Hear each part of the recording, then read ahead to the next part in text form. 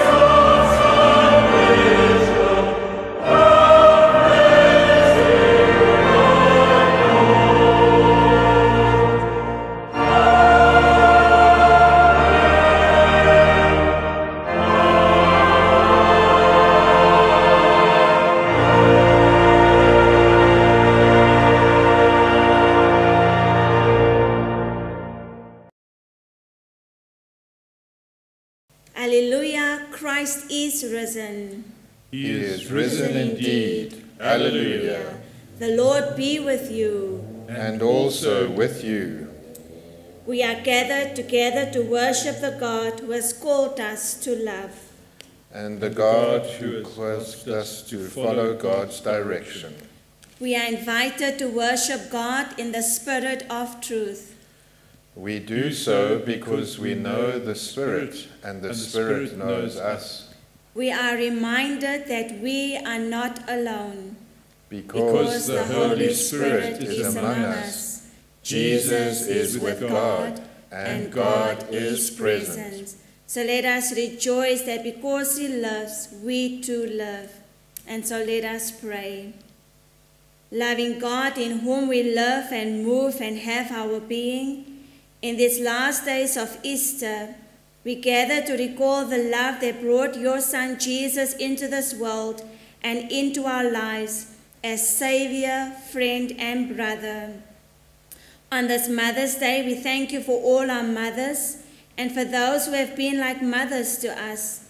And as we worship you this morning, open our eyes to your presence, open our ears to your word. Receive the worship of our hearts and minds and bodies, and may it be pleasing to you. Amen.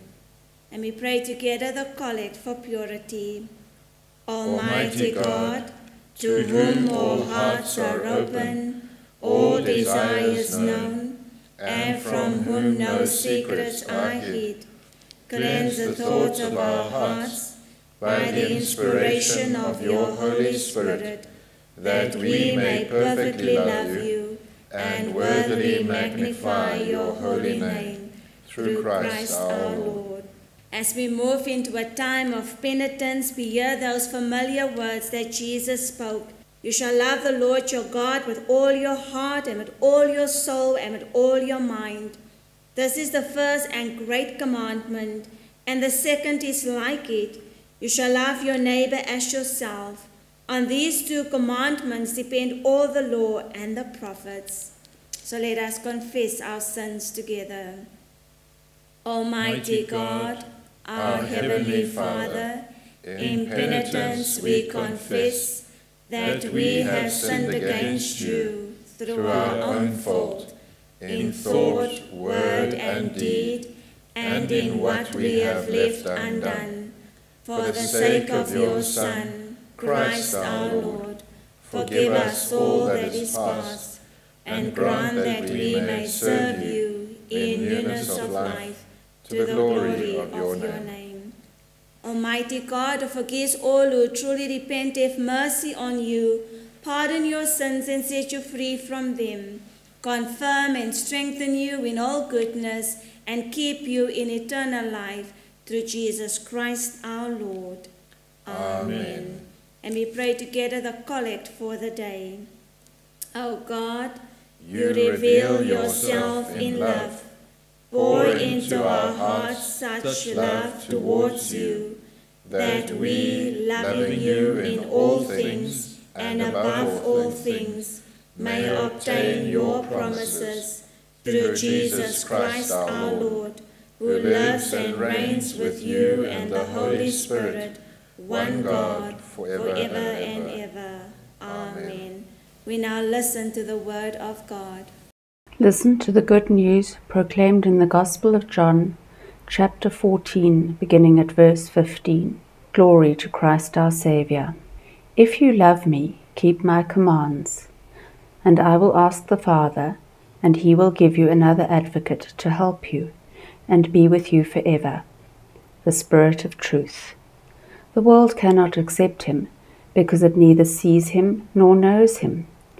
But you know him, for he lives with you and will be in you.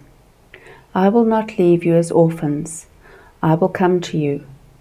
Before long the world will not see me anymore, but you will see me. Because I live, you also will live. On that day you will realize that I am in my Father, and you are in me, and I am in you. Whoever has my commands and keeps them is the one who loves me. The one who loves me will be loved by my Father, and I too will love them and show myself to them. This is the gospel of Christ. Praise to Christ our Lord. Greetings, friends. Let us pray. May I speak in the name of the Father, and of the Son, and of the Holy Spirit. Amen.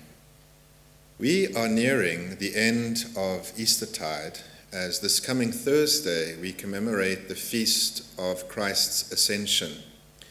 The Paschal candle in some churches is extinguished on this day, symbolizing the disappearance of Christ from human sight. Other churches prefer to extinguish it at Pentecost. In any event, these two festivals, the Feast of the Ascension and the Feast of Pentecost, represent the culmination of the season of Easter, and with the arrival of the Holy Spirit, the ushering in of the season of Pentecost. What then are we to say on this, the last normal Sunday of Eastertide? What do our readings say? Our Gospel reading comes from the farewell discourse of the Gospel of John, where Jesus is preparing his disciples for his imminent departure. Of course, this departure is in the form of his crucifixion and death in John chapter 14, but the content here is applicable also preceding Jesus' ascension.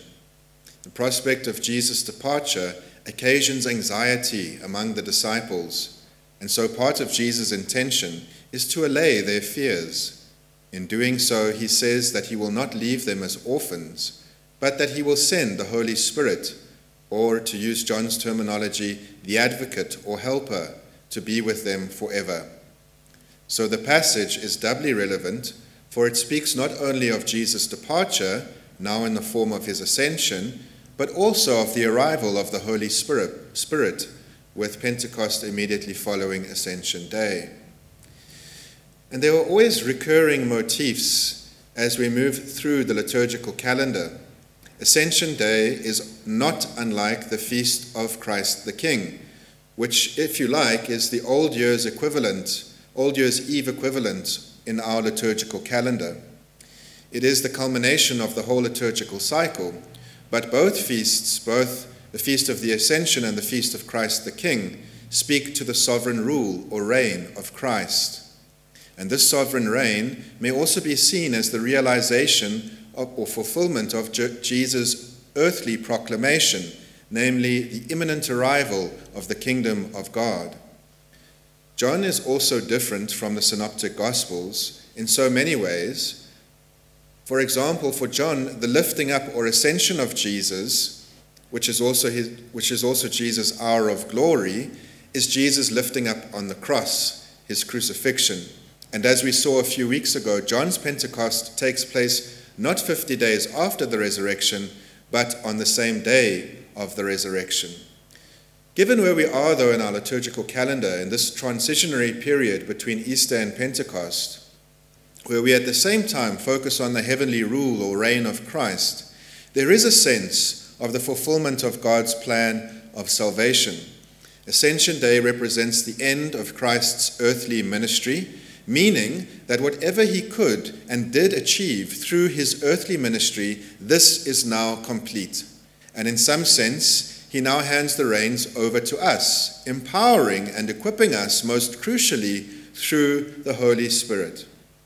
In one of our readings set for this Sunday from Acts chapter 17, Paul, in his speech in front of the Areopagus, summarizes the fulfillment of God's plan of salvation as follows. He says, "While God has overlooked the times of human ignorance, he now commands all people everywhere to repent, because he has fixed a day on which he will have the world judged in righteousness by a man whom he has appointed. And of this he has given assurance to all by raising him from the dead. That man, of course, is now the risen and soon to be ascended Jesus Christ our Lord." And though for many the resurrection itself was an implausible event, Paul uses it here as a proof of God's plan of salvation, proof that God has assigned a day when all creation will be judged by Jesus Christ. And in Luke's account of the ascension in Acts chapter 2, the disciples suffer from what might be referred to as heavenly gaze syndrome. And I sometimes wonder whether we too do not suffer from this from time to time, the same condition, heavenly gaze syndrome, where we are so overly concerned about things of heaven and things of the Spirit that we forget about earthly matters. We should also take into account the fact that our conceptions about God or of God are human conceptions, understood through human frames of reference. Remember that in Jesus' day, for Jews living in that time, whatever else the long-awaited Messiah would embody, he would at least be a Davidic figure who would grant them political liberation from their Roman oppressors. This was part of their expectation of who the Messiah would be, and as a result, they could not accept Jesus as their Messiah. In a similar way, we as the church over the last 2 millennia have been forced to reconceive the quality of God, the nature and quality of God's kingdom. While not overtly political, does it still not have a bearing on political spheres? While not evidently physical, does it not encroach from time to time upon the physical realm? And without wishing to foreshadow too much our reflections for the Feast of the Ascension, one theological implication which we can consider in closing, and which I feel is helpful to mention, is that because of what is referred to as the two natures of Christ, the doctrine of the two natures of Christ, namely that he should necessarily be both fully human and fully divine, the net result of the ascension, as Christ assumes his rightful place at the right hand of God and as one of the three persons of the Trinity, the net result of his ascension is the incorporation or assumption of humanity within and into the Godhead, which on one level is undoubtedly a signal of the full realization of God's plan of salvation, humanity or humankind being incorporated through Christ's ascension into the Godhead. And so in light of this, and in light of the promise Jesus makes this Sunday, not to leave us as orphans, but to send the Holy Spirit in his stead to guide, empower, and equip us, surely we must acknowledge that we've been given everything we need to fully realize the plan of God's salvation for humankind. And so we pray as we end this season of Easter, that we would not neglect our day of salvation, but that God would awaken us to everything we have been given in Christ Jesus. Amen. And so let us affirm our faith in the words of the Apostles' Creed. I believe in God, the Father Almighty, creator of heaven and earth. I believe in Jesus Christ, his only Son, our Lord. He was conceived by the Holy Spirit and born of the Virgin Mary. He suffered under Pontius Pilate, was crucified, died, and was buried. He descended to the dead. On the third day he rose again. He ascended into heaven, and is seated at the right hand of the Father. He will come to judge the living and the dead. I believe in the Holy Spirit, the Holy Catholic Church, the communion of saints, the forgiveness of sins, the resurrection of the body, and the life everlasting. Amen. Christ commands us to show our love for him and for the Father by loving one another. By our love, the power of Christ's resurrection is made known to the world. Let us now turn to the Father with our prayers for the Church and for the world. Loving Lord, we pray for your Church throughout the world. We ask you to fill us with your love, love in our thinking, love in our speaking, and love in our doing. Bless and protect your people in a world where many false gods, known and unknown, are worshipped. Give your saints a clear and bold proclamation of Jesus Christ, and embolden your church as your followers to reveal your love to everyone in our speaking and in our living. Lord, in your mercy, hear our prayer. Guiding God, we pray for public officials, politicians, and all who serve the public day by day. Guide each leader to uphold standards of good service above personal gain. Give them wisdom to make faithful decisions and courage when their decisions are unpopular. Create a spirit of cooperation and understanding among our leaders, especially those used to emphasizing differences and opposing each other, so that our country and communities can flourish again. Lord, in your mercy, hear our prayer. Father in heaven, you have given us a mirror of your love in the vocation of mothers who nurture, guide, and raise their children in all things good. Bless them in their calling. Sustain them through weary and difficult times. Remember in compassion all who are barren, and bring them comfort through the children of your church. Lord, in your mercy, hear our prayer. Lord, you promised not to abandon us in our need, nor leave us as orphans. Send forth your Spirit and work through us, your people, that the lonely, the poor, the homeless may rejoice in your presence and the power of your love. Lord, in your mercy, hear our prayer. Healing God, we pray for those who are suffering from illness or chronic conditions, for those in grief or loneliness, and for any who feel frustrated or overwhelmed by what they face. In particular, we pray for those who have lost a motherly presence, and for those who have never known a mother's love. May they find consolation in God, the one in whom every family on earth finds its home. Move in each and every life with your healing grace, and show signs of your presence and compassion in life-giving ways to all who suffer. Lord, in your mercy, hear our prayer. We give thanks for your faithful servants who have gone before us, and pray for their families and all whose life is saddened by the death of loved ones.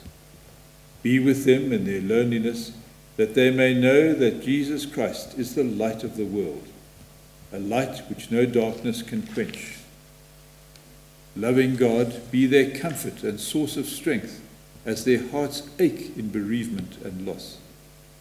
Lord, in your mercy, hear our prayer. God our Father, we thank you for the love which you have shown us through the sacrifice of your Son Jesus, and pray that we be ever blessed with the gift of Christ's abiding presence in our lives. We make this prayer through Jesus Christ our Lord. Amen. Amen. Amen. And now we pray a prayer over the offering. God of love and provision, in deep gratitude for life and for all the blessings that come from you, we offer back to you some measure of what we have been given. Accept our offerings and use them and use us for the building up of your kingdom in this world, through Jesus Christ our Lord. Amen. Amen. And as Christ has taught us, we are bold to pray.